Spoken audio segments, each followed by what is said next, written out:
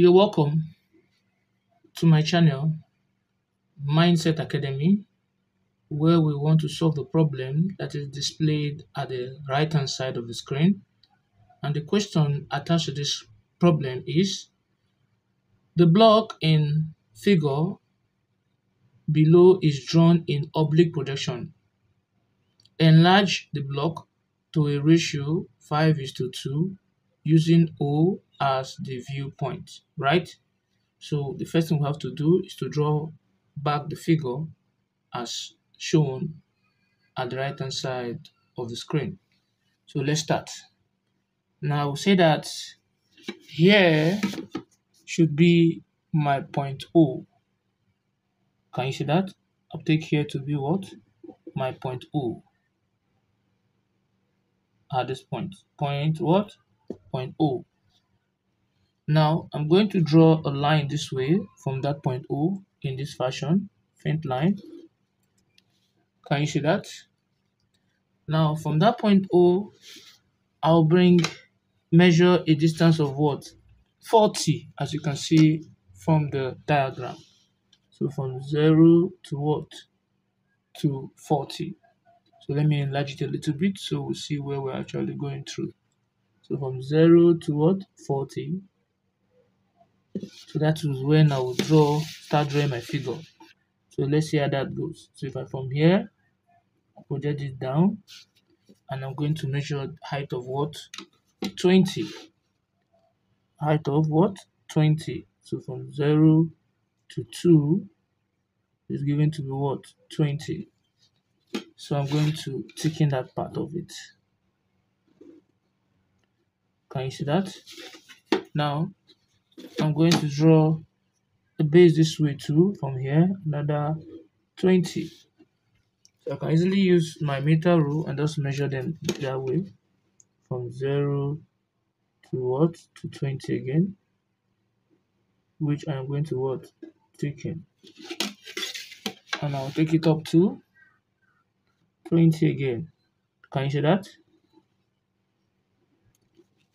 And I'll close it up here. 20. Can you see that? Now, aside that, since it's oblique, one of the angle here is at what? 45 degrees. So I'm going to project this way. I'll project and I'll measure what? 30. So from 0 to 30. 0 to 3 is giving us 30, which I am going to tick in. Can you see that?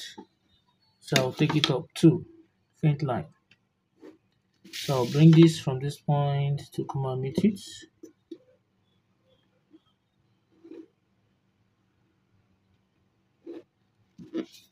I will take in this side too. Can you see that?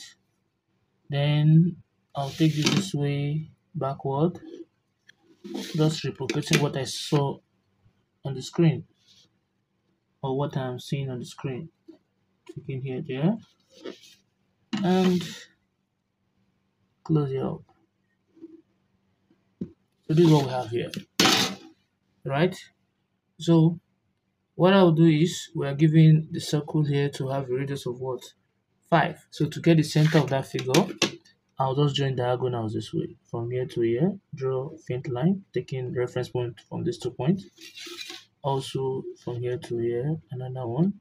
So where they meet, that will be the center of the figure. Then I'll take my compass and I'll measure the radius of what? Radius of 5. From 0 to 5. Right? And I'll place it here where I am going to draw the circle.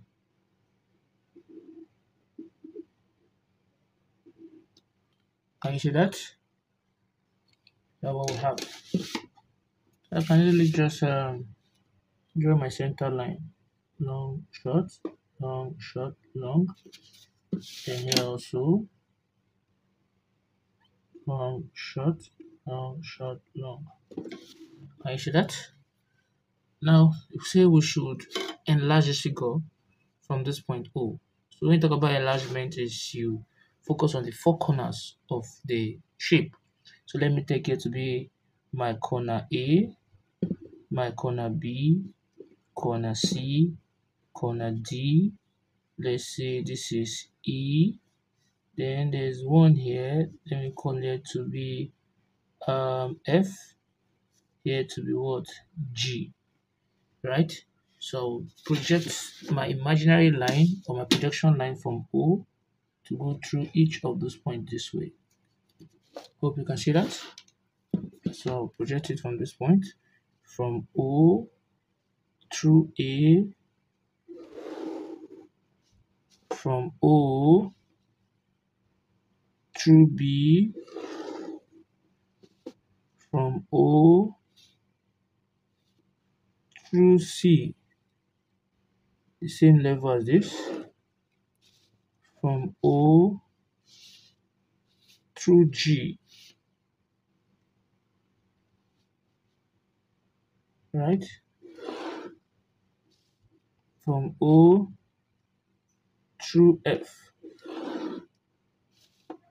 from O through E. Hope you can see that. This is what you are going to do to enlarge this. Now draw another extra line this way, in this manner, at any given radius, right? At any given radius, and I'll mark 5 since we're having 5:2. So I'm going to mark 5 at any given radius with my compass. So I can just from here use 10 millimeter and mark through depending on you. So I will just come and say this is 1, 2, 3, 4, and 5. Right? So lay them down. This should be 1, 2, 3, 4, and what? 5. Since 5 is at the left hand side is enlargement. If 5 was at the right hand side, it would be what? Reduction. So we're enlarging this. Right? I'm coming again. I say whenever you have two ratios this way, and is having, if the one, this is the left hand side, and this is what? The right hand side. If you have a smaller value at the left hand side, it means you want to what? Reduce. But if you have a larger value at the left hand side, means that what? You want to enlarge. So since we have it this way, we are enlarging. So I'll just connect point A, right, to 2. We want to enlarge from 2 to 5. From A to 2. Can you see that? From A to what? To 2. Let me put it very well so you see what I'm talking about. From A to 2. Can you see that? Once I've done that, you see that I left it. Then I will take the other guy, this guy, and I'll place him here. Right? So when I place him here, so I can start sliding this. Are we there? I start sliding this to each of those points. So let's make it more. Let me clarify that again. So this is what we have. Let me just put it well. It will not move away. So I'll start moving it. So to 3, I'll take it. To 4, take it there. To 5, take it there. Right? We already have 1. I don't really need the 1. I'm going higher. This is what we have here. Is that okay? So we're moving to what? 5. So this 5 you see here is my new A. So I'll call it A prime. So this is A, this A. So if I want to get B, right? If I want to get A to B, is I'll use this same method. Then I'll just, this is a line of what? A line of B. So I'll move this straight to what? Straight to B this way. Can you see that? I'm taking it that way. So this is A and this is what? B. Can you see that? Similarly, I want to get to D and this is the line of D. So if I'm going to D, I'll from here move from this point straight down to what? To D. right? This is my D here. Can you see that? Similarly, if I should move from A, I'll get point C. See the same line as what? D. So I'll move from here to point C. So this is my point what? My point C. So I'll call it prime, prime, prime. And I am going to close here up this way. Can you see that? Similarly, with the same 45, I want to get from D will lead me to what? F. So I'll move from my instrument, I'll go to the line of F. So this is my line of what? F. I'll call it F prime. Similarly, from C to G, so I'll move from C, this is the line of G, from C straight down to G. So this is G we have, call it G prime. Then they are closed. So F and G are closed this way. Can you see that? Now the next one is the next one here is from B to E. This is the line of E here. So I'm going to take step in 45 degree from B to the line of E. So that is the E we have. We call it the E prime. Then E is connected to F this way. E is connected to F this way. Is E here. So I'll bring it down to F. From E to F. Hope you can see that. Right. So we'll move again. Now we've done that aspect. So what's remaining now will be what we have here. So there are many ways we can go about that. We can easily just simply project this line downward this way. So let's project this down this way. A. So I bring A down, right? And I'm going to bring this down too. So the logic, these two lines down, and these two lines down. So what I want to do, there are many ways you can go about this. I'll from here, from A, I'll produce this center line this way, and now from this arc here, I'll produce the other center line this way. So I'll just call it my points P and Q. So my point P and Q. So from that O, I'm going to project through point Q from O this way,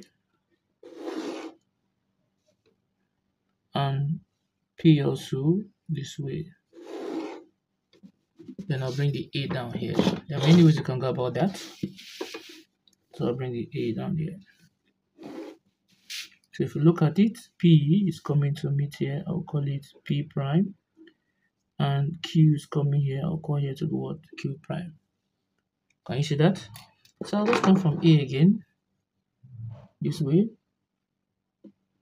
Then I'll go to P to get the center of that figure.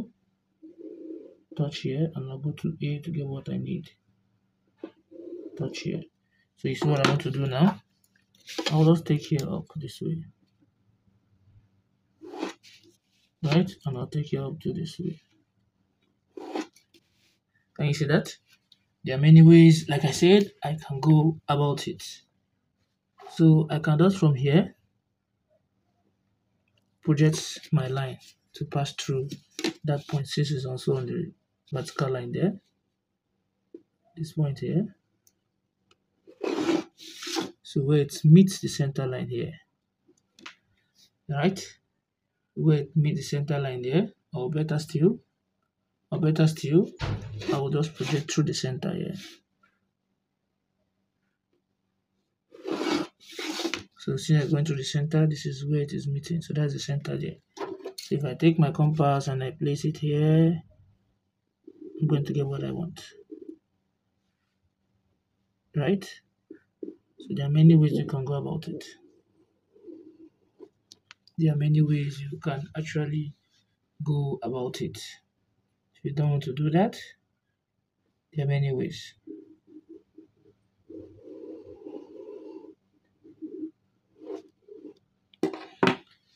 So that is what we have. That is, we've successfully enlarged a given figure. Is that okay now? So if you follow this process, you'll be able to bring out this figure that you have here. So this is the enlargement of this. So now let's confirm and see if we are correct. From the diagram, from A to C is 20. And we are having 5 over what? 5 is to 2 means 5 over 2. So 5 over 2 of 20 means 5 over 2 times 20. And 2 in 20 is, that means 5 times 20 is 100. 100 divided by 2 is what? Is 50. So it means that if from here is 20, from here to here should be what? 50. So let's confirm that and see. So from 0 to here is given as what? As 50. Can you see that? From 0 to 550. So that is from here to here is what? Is 20. This is what we have. So if you have found this video helpful, please don't forget to like, subscribe, and also share the video. Thanks for watching.